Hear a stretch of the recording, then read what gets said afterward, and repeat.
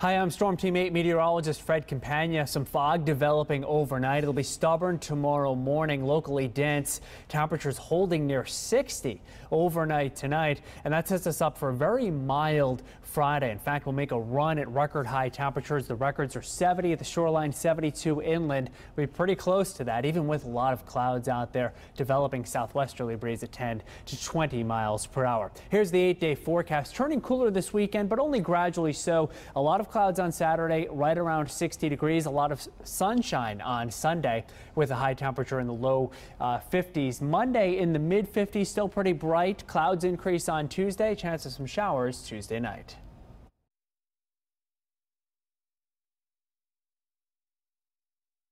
Now, what is, well, I gotta do these things.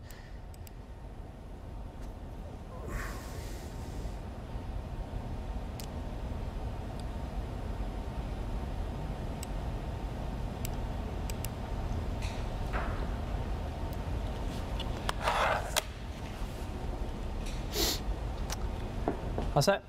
3, 2, 1.